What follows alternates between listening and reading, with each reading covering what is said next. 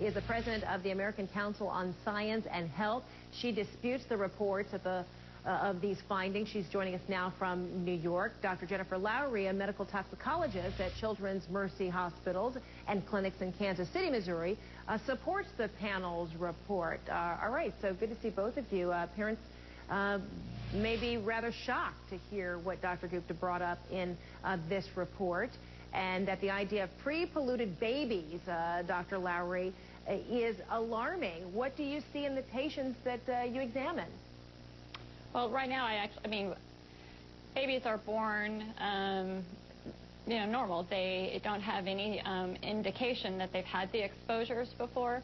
But what we don't know is what the impact is of having those 200 chemicals, or plus or minus that number, in patients, so that we don't know how they're going to develop, what kind of health effects they're going to have later on in life.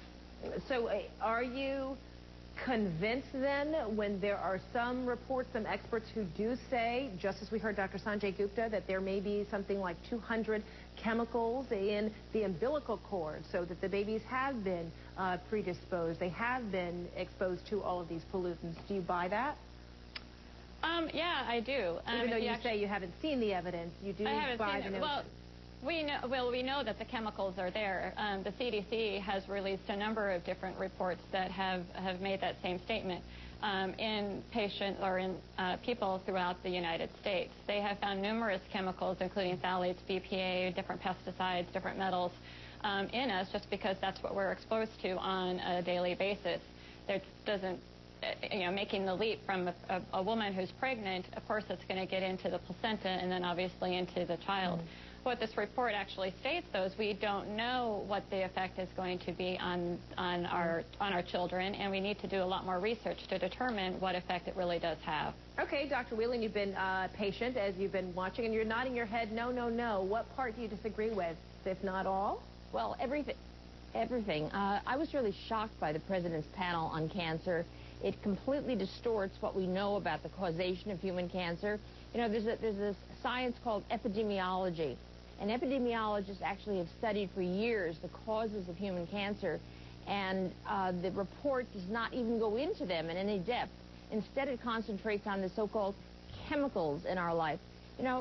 I refer to this as a national problem of chemophobia, the fear of chemicals. It's really more of an emotional, psychiatric problem, which has no basis whatsoever in fact.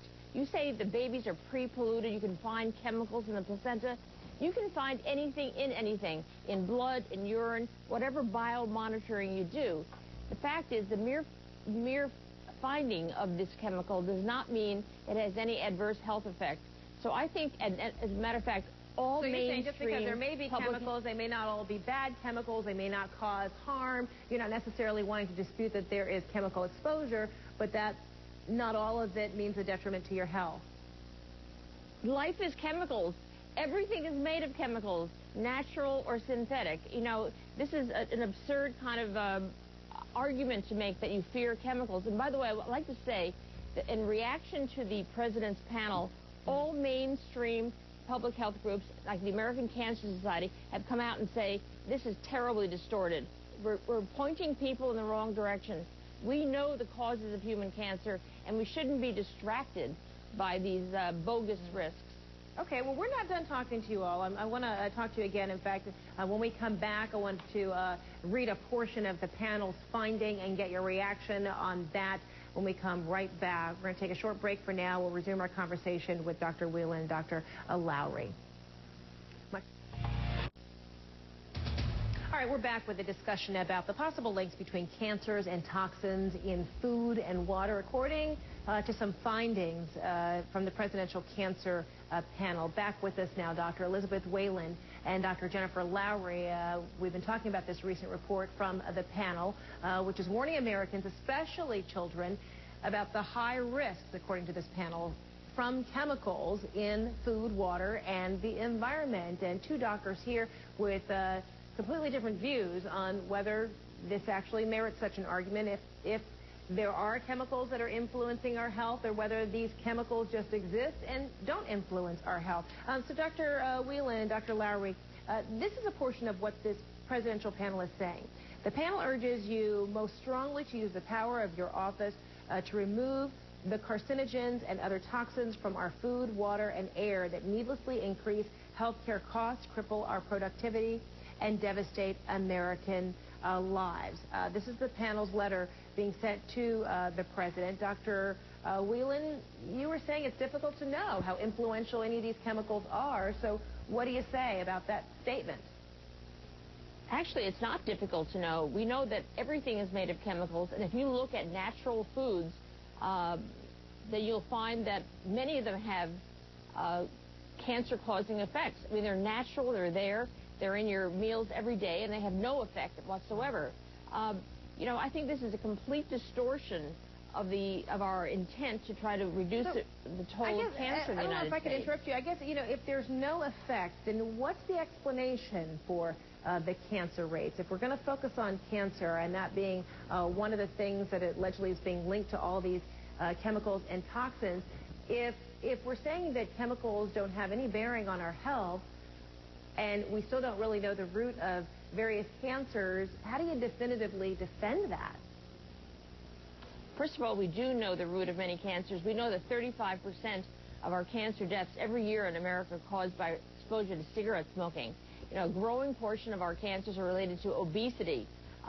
Excess exposure to sunlight, for example, is a very serious problem. Exposure to chemicals, now there's an exception here. If you are working in an occupational setting where you're exposed to high doses of vinyl chloride, asbestos, beta-naphthalene, whatever, which is, by the way, very improbable in this day and age, that they have caused cancer, but these trace levels of cancer, of chemicals, which are in natural as well as synthetic products, is a non-issue. Okay, Dr. Lowry, based on what you're seeing in patients, particularly young people, what would be your argument to Dr. Whelan here? Because I saw you grimacing and shaking your head a number of times like, no, no, no. What are you in disagreement with? Well, my disagreement is that we don't know. There are so many different chemicals that we don't have any research on that says one way or the other whether they cause cancer or any health effects. We know that there are a number of different environmental exposures that have caused health effects, lead, mercury, a number of different triggers, obviously, that cause asthma. So the environment plays a huge role in health. And specifically in regard to cancer, we know that in third world countries, for example, when we bring in our chemicals, either arsenic or even in our own country when they're exposed to benzene for long periods of time and not know about it, that they do cause cancer.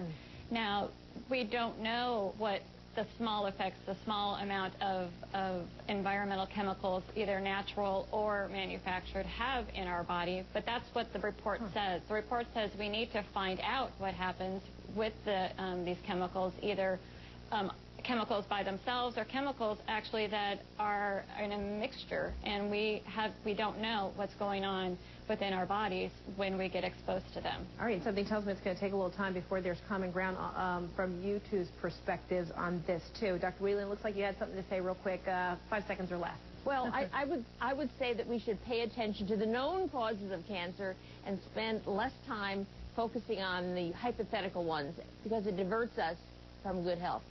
All right, Dr. Elizabeth Whelan, Dr. Jennifer Lowry, thanks to both of you for joining us on what is a very difficult subject and clearly extreme views from all ends, not just involving you two, but many, and that's why there is this kind of a panel that has come about. All right, thanks so much. Appreciate it. Thank you for having me. Thank you very much.